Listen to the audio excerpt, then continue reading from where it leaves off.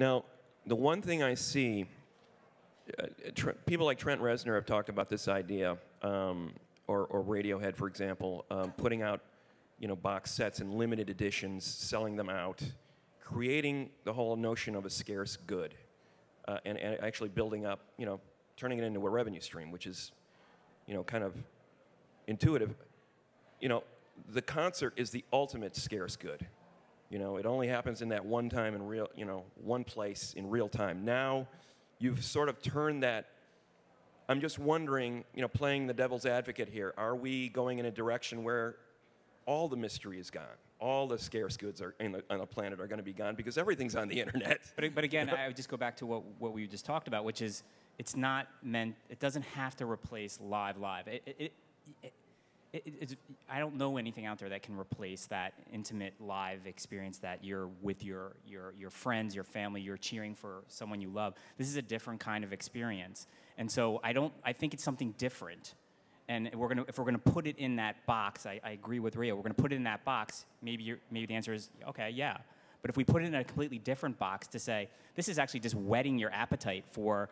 When they travel, they go around to your local market. You got to see them because you saw something in there that I got to see it live. It's gonna change it and make it something different, and that you're still going to want to have that live experience. Or even if you don't, there's other ways to experience that. And people have been doing that from whenever the music started. So that's what it is. Mm-hmm. Mm-hmm. And mystery, like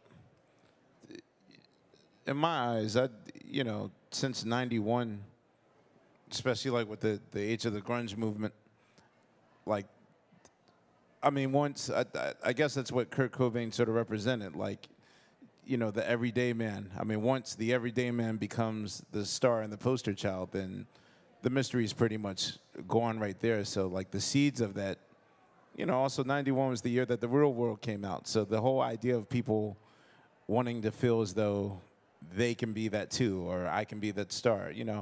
That faucet sort of got opened, and I think in like '91, and has been I don't want to look at it negative, like a downward spiral, like. Mm-hmm. But the whole idea of mystery and no more interviews, and just the messages in my music and my lyrics, and that's how you'll, that's pretty much.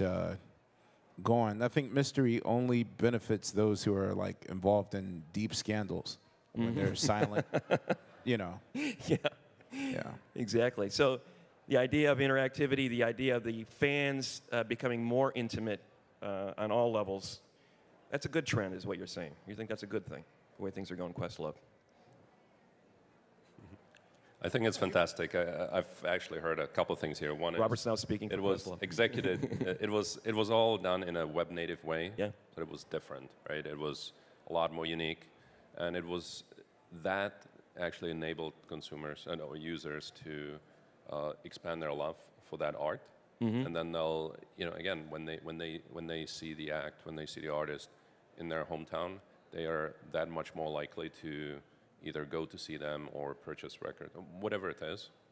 But it's the web native, more utility, the more utility that Questlove was talking about, different angles. It's just so much more engaging. So consumers are engaging much more with the arts, and it all just depends how you want to consume it and how much more you expose to them. And so I think it's all just expanding the appetites and expanding the experiences.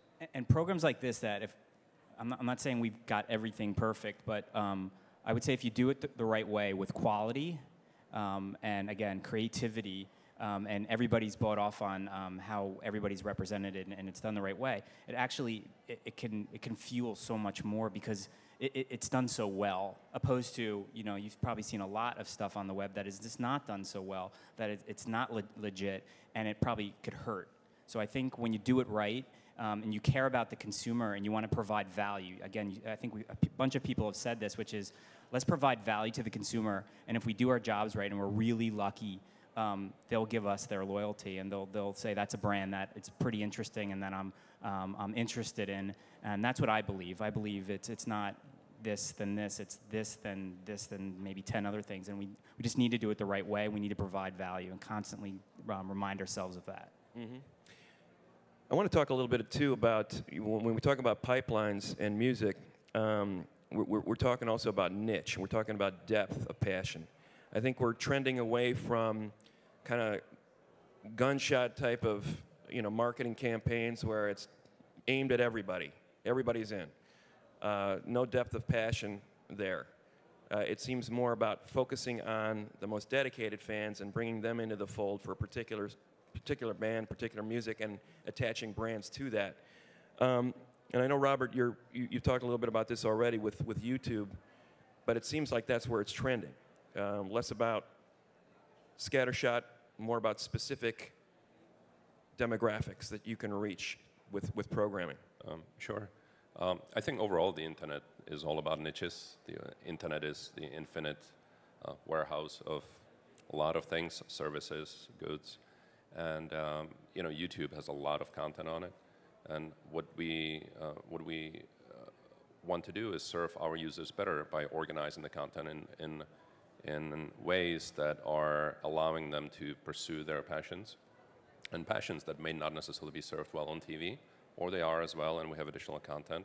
But it's all about the organization around deep passions that we can serve, because we have a very large global scale, and the global scale allows you to serve niches very, very well.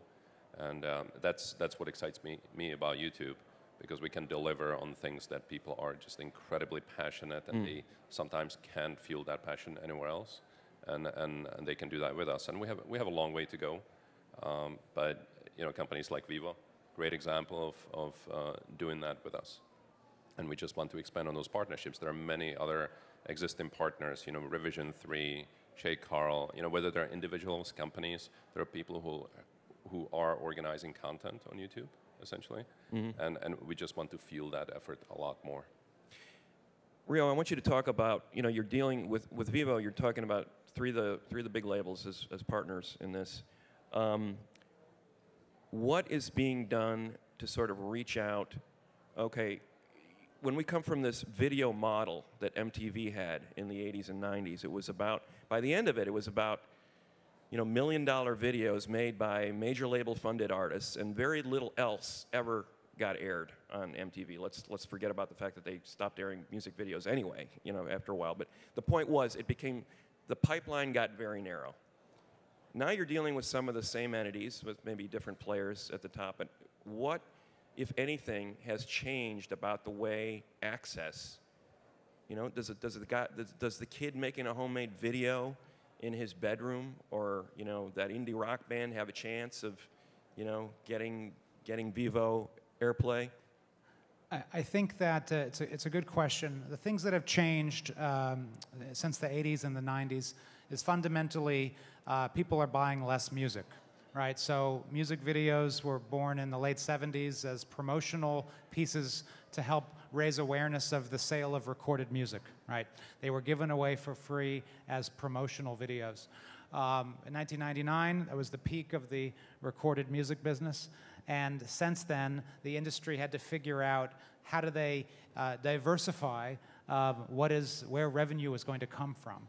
And so music videos became commercial goods, right, in 2004. And all of this is a long way of saying that they're now a premium revenue stream, driving revenue back to artists, rights owners, songwriters, et cetera. And so there's now a confidence in creating them because you're going to get money back, as opposed to, I'm going to spend money to make a video, and I don't know whether it's going to help me sell more music or not, and I definitely am not going to make money from this video. Now I can spend $100,000 to make a video, or $10,000 to make a video, or $1,000, and I know that there's a mechanism to distribute it, where it's going to be seen. There's a mechanism to monetize it, right, where I'm going to generate revenue. And I'll generate as much revenue as I can, as if the content is good and people like it and they want to watch it and share it, right? Then I can generate more awareness and more revenue. And that's a totally different dynamic. But the fan, here's what's changing. In the old world, we used words like premium and professional, and big companies and big artists make quality things. But the way we're moving into is a world where the fan doesn't care what the budget was. The fan doesn't care who owns the copyright. the fan doesn't care if it came from Interscope Records or a 16-year-old girl from Tokyo who made a good video for the Roots, right? At the end of the day, the fan just says, hey, is this cool? Do I like it? Do I want to watch it and share it? And they don't care about anything else. So the words professional and premium are generally not words that will have the same meaning in the future as they do now or as they did in the past. So it's up to us as an industry, as a platform, as a partner, to evolve with where consumer sentiment is about what they want to watch. So we're focusing right now on what we call ultra premium music, but that doesn't necessarily, we're not trying to be the place where everybody can upload every video, because that place already exists. It's called YouTube. And YouTube is moving into the premium end, and we think that there's enough room for everybody, and it's a very big market opportunity.